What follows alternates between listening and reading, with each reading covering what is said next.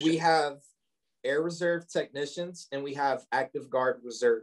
Those are two big full-time positions within the reserve component.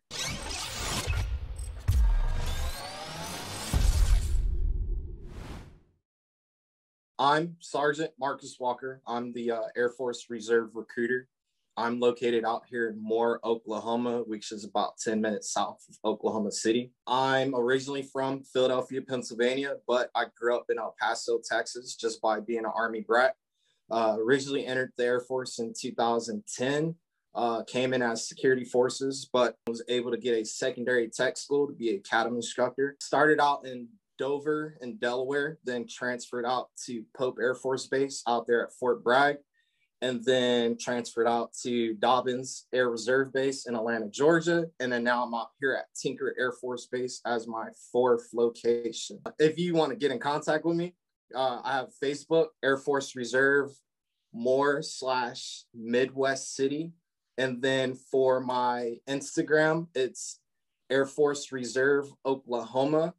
And then I have the Twitter page, which is Air Force Reserve Staff Sergeant Marcus Walker. I'm going to give you one of the biggest questions right here at the very beginning. Why is the Air Force Reserves better than active duty and the Guard? Right? This is your elevator pitch. Because we're the most flexible component. What I mean by that is, for example, your wife is about to go active duty. If you're a reservist, it's a lot easier to transfer to the closest reserve unit, depending on where she goes active duty. It could be stateside or overseas. If she goes overseas, they can put you in a individual mobility augmentee position, which is basically you'll be attached to an active duty unit. So you can probably be attached to your wife unit and knock out all your drill days within a month and then just relax for the whole time. And you'll have a satisfactory year, still get all the perks and benefits of being a reservist. And then you control your whole career. So like I said, I've been from Dover to Pope to Atlanta to here. I've picked all 4 locations. It wasn't one of those like, hey, you're going here, anything like that. And the paperwork was 10 times easier as far as not needing to get a state adjudicant, as far as the person for the state, like for the Guard, saying they can release you to go to another location. Basically, my commander signed off on the paperwork because he already knows like situation and then approves it 99% of the time. So it's the flexibility and then the full-time opportunities we have within a reserve. We have what's called Air Reserve technicians. So you're doing your military job in a civilian status. And then those guys basically work hourly. So they receive tuition assistance. So on top of the $4,500 they get as a reservist, they're going to get another $4,500. So you got $9,000 to put towards your tuition on top of your GI Bill and other educational benefits. You get work hours, so you get holiday pay, overtime pay. As well, you're working on 2 retirement checks because your civilian pay, and then drill weekend, you're working on your drill pay. So now by the time you complete, let's say 20 years, you got 2 retirement checks because you were DOD as a civilian, and then you, as being a traditional reservist, you got your retirement pay for your reserve weekend. Retiring with 2, and then depending on when you get rated from Veterans Affairs Office, that's another pot of money that can help out, down the road. And then you can be AGR, which is, or Active Guard Reserve, which that is what I am. Basically, I'm active duty under the reserve. All perks and benefits of active duty, minus some headaches of active duty. I'm sitting in the E7 seat. So as long as I meet all the requirements, I'll rank up all the way to E7. Meanwhile, we don't test for rank, but we still got to complete certain things. So like Airman Leadership School to go from E4 to E5, that has to be done. Non-commissioned officer academy to go from E6 to E7, that has to be completed. So we have to meet those requirements. But as far as like testing for rank or hoping I got points or decorations, we don't have to worry about any of that. So it's literally the best untold secret of the Air Force. I laughed when I heard about the Guard because I was like, yeah, you were like, no, the reserves is the best kept secret. Yeah, that sounds good. Like, I didn't know that you could, like, if McKenna got stationed overseas and I joined the reserves, I could actually do my drill stuff wherever we were stationed rather than having to fly back to the States. Like being in a Guard unit, like I'd have to come back to whatever my home station is in the States. because that unit is specifically attached to the state that I'm in. Yeah. Versus the reserves is kind of like an offshoot of active duty in a way. Like I tell a lot of people, I started out in Dover. How I ended up at Pope was I got accepted for the Winston-Salem Police Department because I was a civilian cop as my civilian job. So I was driving from North Carolina to Delaware for my 1 week in a month.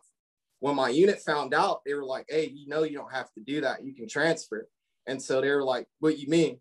They completed the paperwork without me being there. And I drilled following in like the next month with my new unit that was really 2 hours away compared to an 8-hour drive. So that's crazy that they were looking out for you like that. They were like, hey, we're just going to send you over here. It's so much easier for you. And you're like, well, you're trying to make my life easy? What? I was in the academy, and then they were like, where's Winston-Salem at? I was like, oh, that's North Carolina. And then they were like, hold on, pause.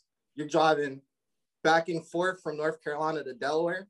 And I was like, yeah. And so they were like, okay, let me get with the superintendent, get with the commander, see what we can do. And then the next phone call was, hey, we're going to go ahead and get the 1288, which is the Air Force transfer policy, transfer form. And we're going to get you sent over to the security forces unit out there at Pope Army Airfield at the time.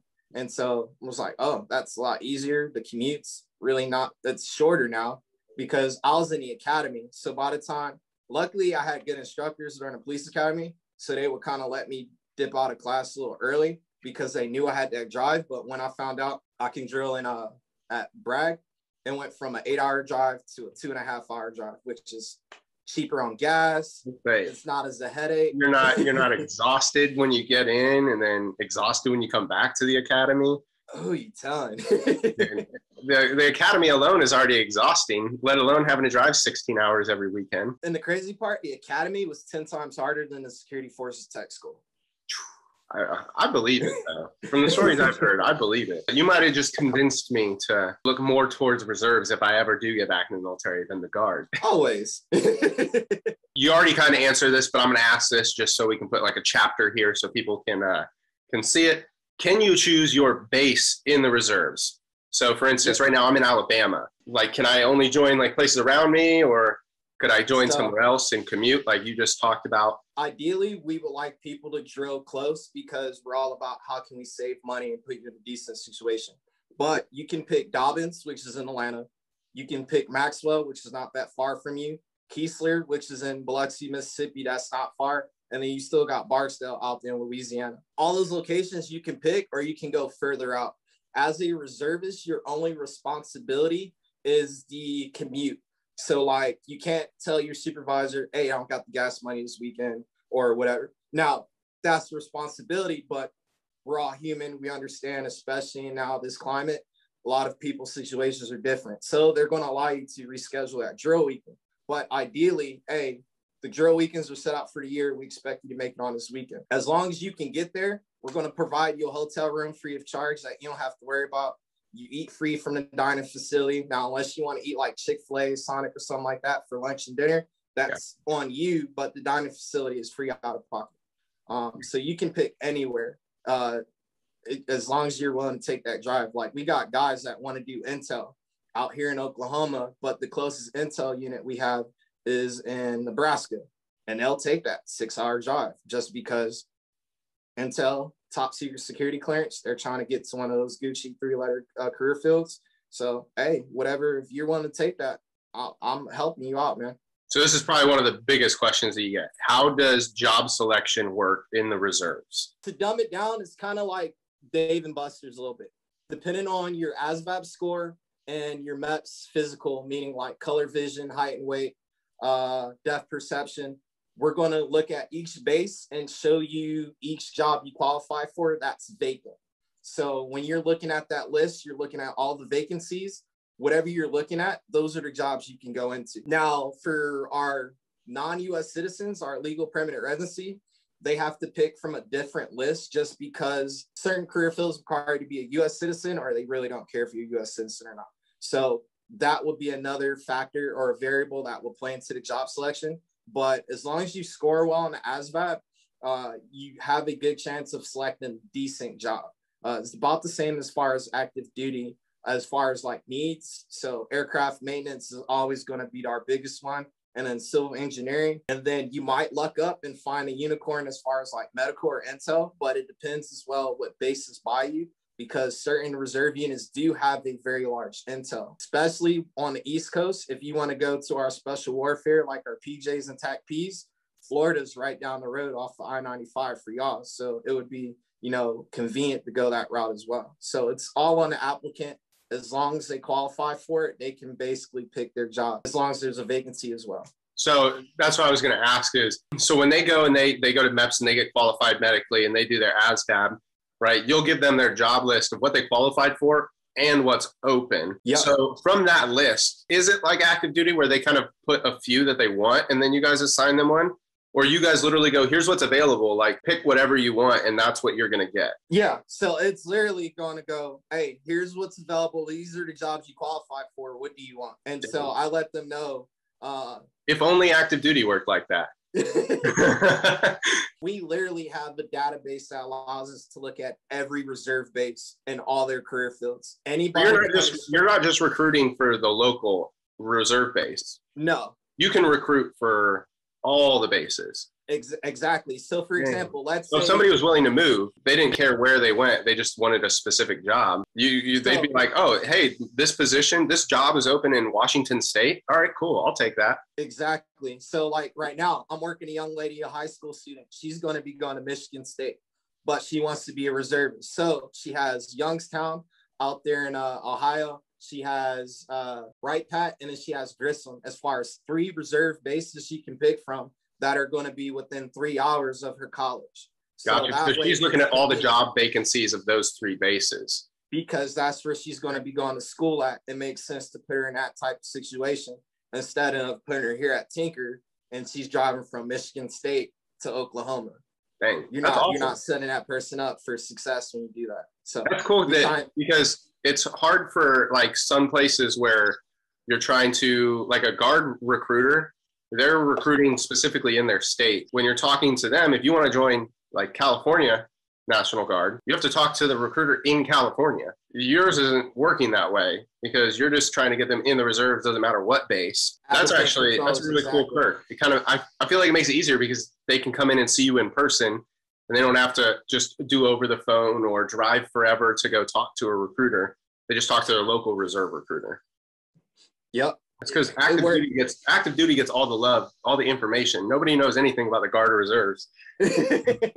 That's what I'm trying to do, increase the awareness of what the reserve is. So how do contracts work in the reserves? Because active duty, you can sign a 4 or a 6-year contract with an 8-year obligation. What's the situation with reserves? If they are what's called non-prior service, meaning they've never been in the military before, it is a 6-year contract with an 8-year military service obligation, just because they're literally putting on uniform 39 days out of the year.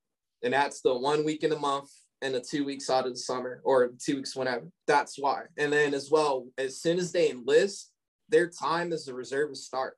So you can be sitting in our DEP program for 6 months. That's 6 months completed on your contract. And then you still got basic and tech school. So that's year knocked out already on your first contract. For prior service applicants, if they are going into the same career field that they previously were in, or if they're coming from another branch and their career field converts over into one of our Air Force specialty codes, they can do what's called a 1-year and try it, where they literally sign a 1-year contract. They'll do it with their unit because they don't have to go to tech school for anything. Yeah. If they like it, then they'll be able to re-enlist. If they do what's called cross-train into another career field, at minimum a 3-year contract, just because you got to give, they have to have retainability. And then it's going to be up to that individual's unit for shipping them out to tech school. So when like me and you went to tech school, when we saw the older guys there, those were all those cross trainees. So their slots are a little bit different than going from basic to tech school. Yeah. So their units will handle that. But max, you can do 6 years if you're prior service. So what is the process of joining the reserves? Just a really quick overview from like start to finish. Like somebody just pops in their head and they're like, hey, I want to join the Air Force Reserves. What does that process look like to get them to basic training? Contact a recruiter. You have to get basically pre-qualified. There are certain medical conditions that can be disqualifying, or if, for example, our student athletes injuries, documents that they're going to have to obtain, so that way we can submit it to MEPS to get medically reviewed. As well, we got to make sure you're within the height and the weight requirements. You got some dudes who literally live in a gym and they're going to be over that maximum allowable weight, but if they're under that BFM or their body fat measurement, then we can go ahead and get them through the process. If they might need to take a month or two and kind of, get back within weight, then we can wait that time out so we can go ahead and once they come into the office, we can start the process instead of bringing them into the office, waiting 2 months for them to lose the weight, and then getting our process started. Once you've been pre-qualified and you're good to go, depending on the location and the recruiter, we have the online application, which is basically I can send everything to an applicant at their house. They can sign the paperwork right then and there from the comfort of their home.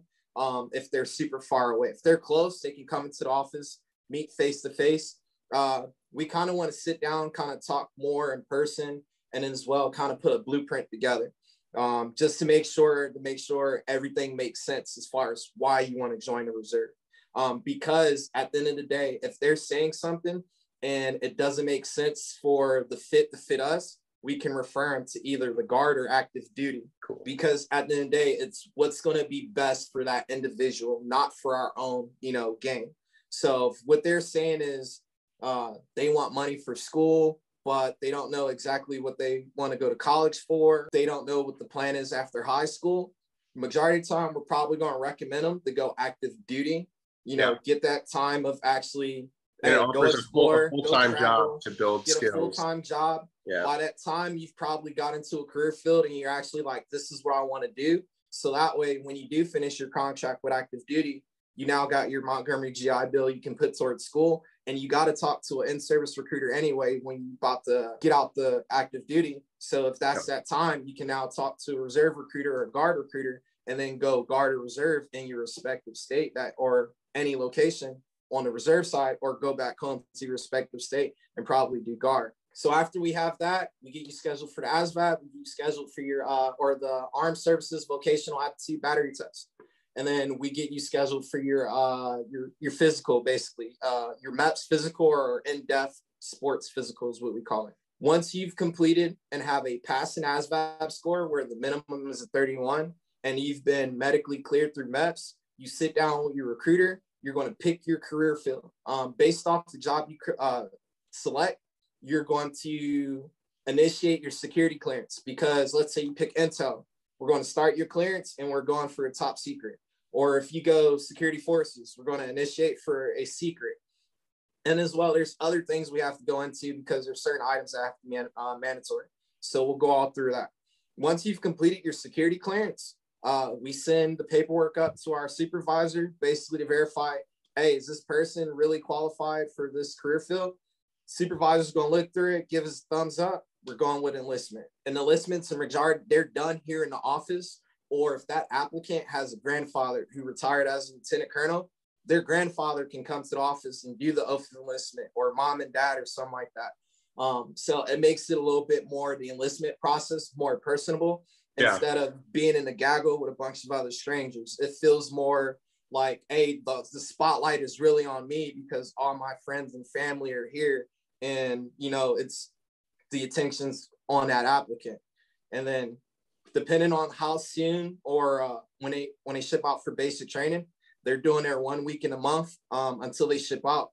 The only benefit they won't receive is education, but they'll get their common access card to get onto the base. They'll be able to enroll into the TRICARE reserve if they want to, and then they're getting their drill pay. So they're getting paid for that 1 week in a month, even though they haven't even gone for basic and tech school. Nice. And then do you guys do it kind of the same as the guard, where you try to book the tech school date, and then you guys will book the BMT date based off of whenever you book that tech school slot?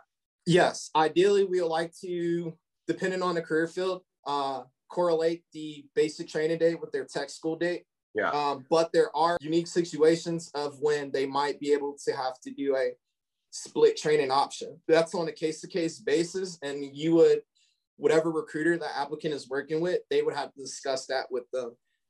I would recommend, just with COVID, not now, of the split training option, because when you go to boot camp, you're quarantining for 14 days already. So they want to keep you and go through the process, so that way they're minimizing the money they're spending, but as well, they're getting you through the process. That way, when you do come back home, you can go back to doing whatever you were doing full time. I know you just kind of talked about this, but can you pick when you go to basic training? Like if people have any life events or something, they say they want to join the reserves right now, but they're kind of like, hey, like, you know, I got this thing going on, or like my best friend's getting married like 3 months from now. Can I go after that? Is there a way that you guys could kind of plan accordingly if there's a major life event that's going on for that person that they don't want to miss? So applicants or individuals have up to a year from their enlistment date of picking a date to ship out. So once they pick a job, we're picking a basic training and tech school date. But for example, if somebody has their sister's getting married and they want to be there for that wedding, well, let's pick a date after that wedding. Or the college student who wants to do fall semester, hey, let's go during the summer semesters because nobody's taking summer classes. That way they can still go to college, but that way they're really not missing much college. And depending if they luck up and go to the same career field they're going to college for anyway, they're double down in on earning college credits anyway. So they get to pick. We just got to make sure the applicant understands, like, you have up to a year and what works best for the applicant. And it kind of needs to be like a legitimate reason. It can't be like, hey, Bruno Mars is coming into town on this day. Like, I really don't want to miss the concert. And you're like, that's not really something that we're going to bend the rules for, because it's not really a necessary thing. It works because we have our own person who handles, like, allocating the BMT, the basic military training tech school dates. Is basically, for example, I worked the OU football player. He had to be back by spring football. So, of course, we put him in a career field at a short tech school. I called my BMT person up and was like, hey, this is the situation. Can we get him a quick date? They got him a quick date, and he was back before spring football even started. Can you pick which weekend you work when you're in the reserves? Yes and no. I had a feeling that was coming. No, because the drill weekends are basically predetermined, but it is on a case-to-case basis depending on what's going on. Normally that will be coordinated with the actual unit. What it's going to be referred to is an excusal or a reschedule.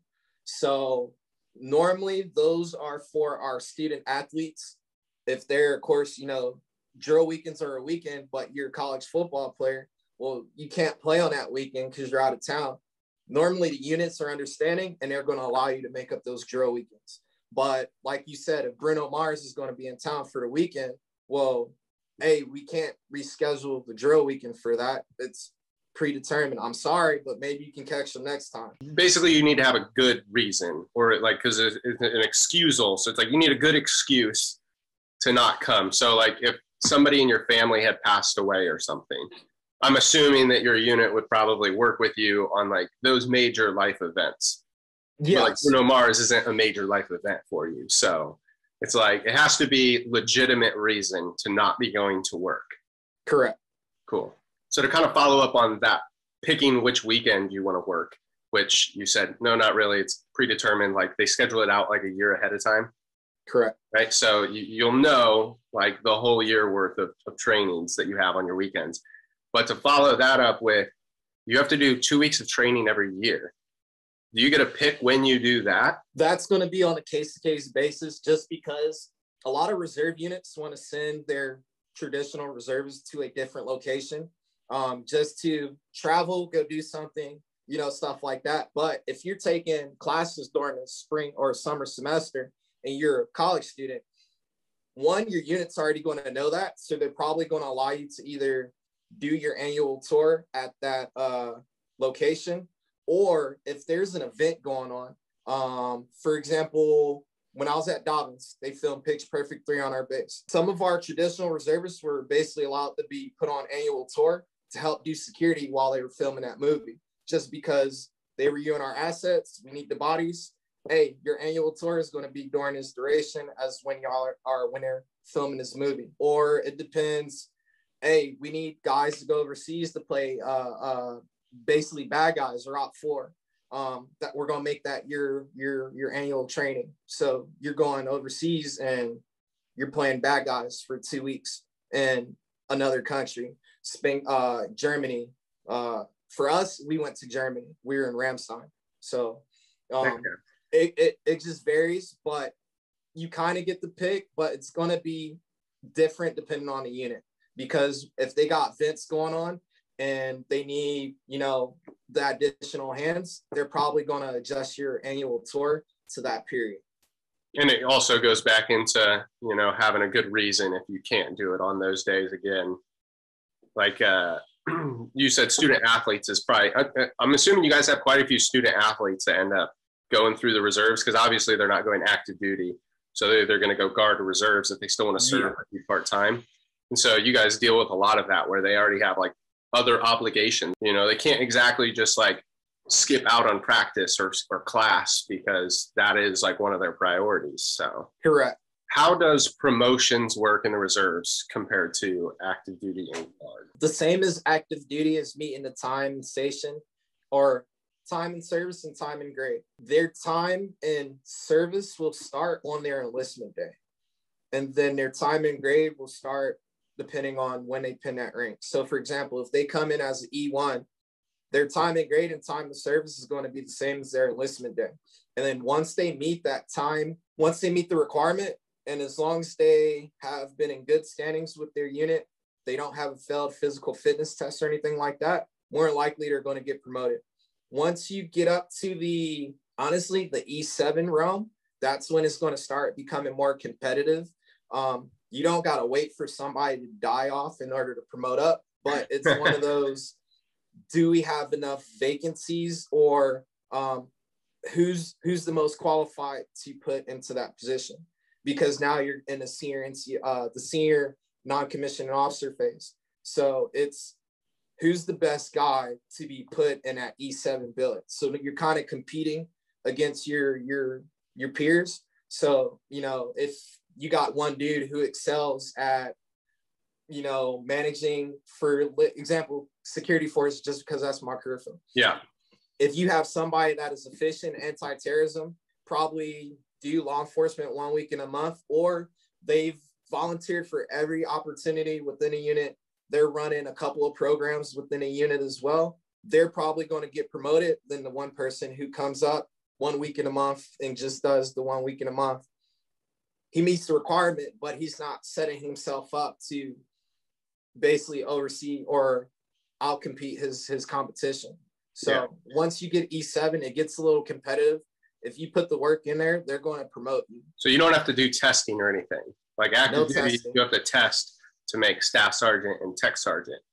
No. But you don't do that. As long as you have like the time in service, time in grade, and you're in good standings. Yeah. And then for E4, E5, of course, you got to complete Airman Leadership School. Yep. Or you can do the in residence or the Zoom, or you can do correspondence. It's basically like the CDCs of Airman Leadership School. And the same thing for going to E6, E7. You have to complete senior non-commissioned officer, or not senior, the non-commissioned officer academy, or the in residence or the correspondence. Once you complete that, then you're eligible. And then once you start getting to the E8, E9, I think is you got to complete the senior non-commissioned officer academy, and then it can be determined on the unit. Like, hey, we want our guys to have a bachelor's. But you still got a ways till you get there, don't you? Yeah. Something a lot of people want to know is, what are the deployment tempos like? So for the reserves, does it depend on the unit that you're at, the job that you have, what's going on with you? Yes and no, because a deployment can be anything from overseas or domestic, and it just varies. So traditionally, every 4 years is about what's your deployment tempo band. Certain career fields might be a little bit different, like our combat career fields, our security forces, those guys. They might deploy more than your services personnel or your Your crew chiefs, they might deploy more too. It just depends. But ideally, your first deployment, you'll probably do one deployment within 5 years, 4 to 5 years as a reservist. And they're mostly all volunteer based, basically. Would you say a lot of units have like several people that are wanting to volunteer for those open spots to deploy? A lot of people want to volunteer because you get extra pay usually, and it's full time, and it's tax free. And with us being Air Force, we're going to one of the cushy locations. Well, and with that too, if you have a federal job, don't you still get paid for your federal job while you're on active orders? You can, double dip is what we call it. So you're basically getting. So it's like there's a lot of people that are like, if they have those jobs, they're like, I'm trying to get that deployment because they get paid twice to do one job. Exactly. The many benefits of the reserves over active duty. Does the reserves work around your work schedule? So if you go to the academy for the police department, or if you have a full-time job that maybe has like a travel cycle that you do, will the reserves work around that schedule with you? I would say they both work, your civilian and the reserve, because as a reservist, we're federal. So anytime we get activated, we're on Title 10 orders. So we are federally protected. Anytime we get activated, nobody can penalize us. But as well, a lot of your civilian employers will actually work with that. Like we were saying about the drill dates, normally if you're working a civilian job, they have your drill dates for the weekend. So let's say you're working, full time at AT&T. Your manager's not going to schedule you for that Friday night shift because he knows you got drill that Saturday and Sunday. And then as well, your unit, with the reserve being so small, your unit's going to be understanding if you got something big going on as far as like on your civilian job. So that's when they'll kind of agree as far as like that rescheduling. So they kind of both will work together because your job can't penalize you for your military service. Correct. And then your military service is going to try to be as flexible as they can be if they're able to be, but not like if they just can't, then your civilian job is going to have to find a way to make it work for you because they can't just screw you over because of your service. That's good to know for people that want to work full-time or even part-time. So can you change your reserve location? So say you're at a base for 2 years and you're like, hey, I want to move somewhere new. Or like, for instance, I'm married to McKenna and she's joining the active duty. She gets orders somewhere and I'm like, hey, I want to go close to where she is. Can you change bases? And if so, how easy is that? Yes. And I don't want to say it's easy as like a phone call away, but literally in a reserve, everybody knows everybody. So if you, for example, you go back in your original career field as a reservist, and let's say McKenna gets stationed at Nellis, your unit's already going to be aware that your wife is active duty. And so they're going to coordinate with that unit over there. And even if they don't have a vacant position, they're going to put you in what's called an overage. So you're going to share a position number in your same career field at Nellis with somebody over there, because since your wife is moving over there, let's try and get you over there. Like I said, for me, I didn't have to do no paperwork. They completed everything when I was at Dover doing that 8-hour drive 1 week in a month, to where they did the paperwork and I'm doing a 2-hour drive 1 week in a month. Nice. So it's definitely super easy as far as the process. Sounds easier than changing duty stations in active duty. And in active duty, they pick where you're going, and it's still a huge hassle with all the paperwork and everything. So, dang, it sounds a lot easier, a much more simplified process. Yeah. This is a good question. We get it a lot on our YouTube channel here at Airman Vision. Can you join the Air Force Reserves with a green card? Yes. As long as you have 2 or more years on your permanency residency card, you can join the reserve. The only negative thing about it is your job selection is not going to be the same as a U.S. citizen. So that's the only negative I can think about it, but you're still eligible. Go through the process.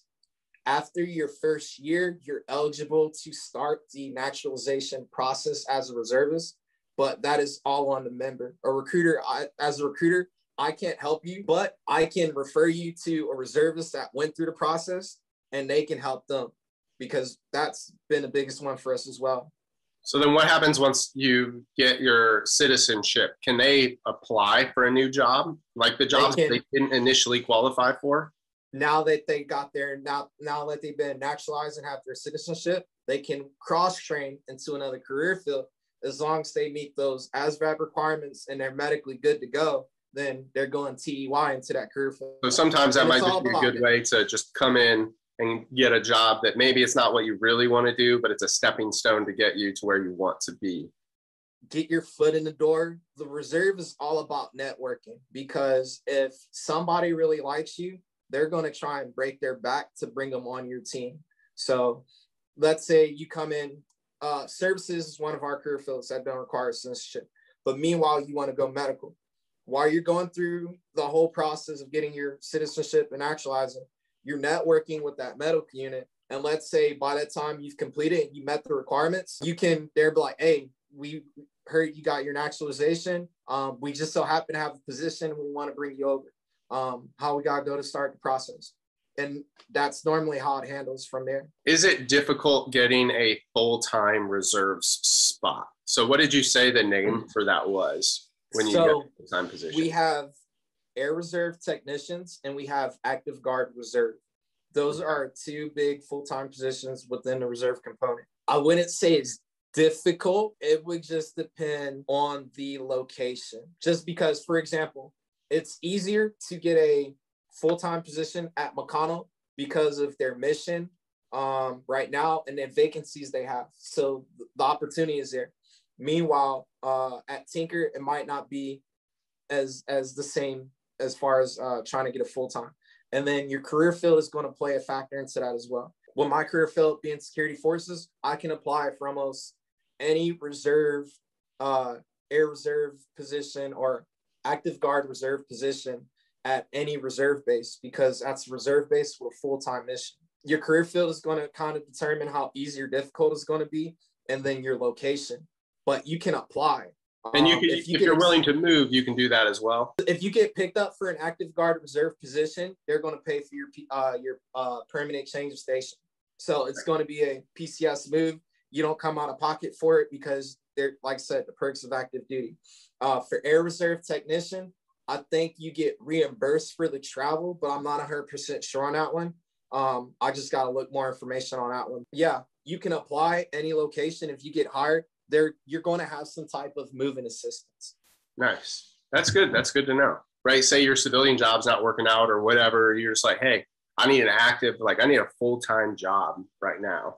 And if you just are like, I'm willing to move anywhere for one of these active spots in my career that's open, if you can apply and get hired for that and you're willing to move you or your family or whatever, you know you have a full-time job at that point that's going to take care of you. So that's really exactly cool. This is the last question for this interview today, and that's going to be, what is the process like from going from active duty to the reserves? Because that is something that is very, very common among a lot of active duty airmen. Is when they get out, a lot of people end up going guard or reserves. So what's that process like going from active to reserves?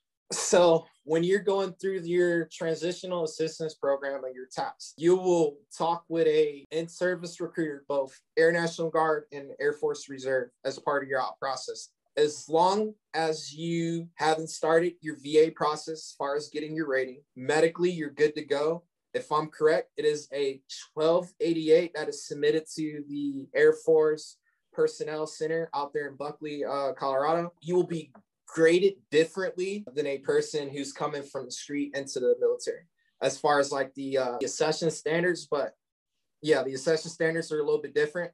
As long as you're good to go, you'll be approved in, I want to say it's the Palace Chase program. I'm not 100% sure. I've never been active duty, but that's kind of what the process is. You'll talk with an in-service recruiter. They will get you medically qualified, and you're going to pick your career field. As long as you've made it through and your package has been approved, you'll transition over into the reserve without having a separation in service. If you're in the individual ready reserve, it's actually a little easy as well. You would go through a recruiter like me, depending on how long it's been since you've had your last physical. We'll send you back up to MEPS just to get medically cleared. Once that's done, we're completing a 1288 in the career field you're going into. And then we'll submit that to the ARPC out there at Buckley. And then they're basically going to pull you out of the IRR bucket and then pull you into your reserve unit. So the process is really not that hard, depending on when you started your Veterans Affairs rating process, because when a lot of guys get out of active duty, they go straight to the VA and then they're getting rated 80, 90%. Yeah. Now you've disqualified yourself, but as well, if you're rated 20, 30%, there is an opportunity where you can keep your VA rating and be a reservist. But what will happen is you can't have your cake, you need it too. So you're going to keep your VA pay and you won't take the drill pay. Or so you get one check or the other, but you're not going to get both. Correct. Cool. So you can be a reservist while receiving a VA rating. It just depends. As long as that rating isn't over 30%, you'll be fine.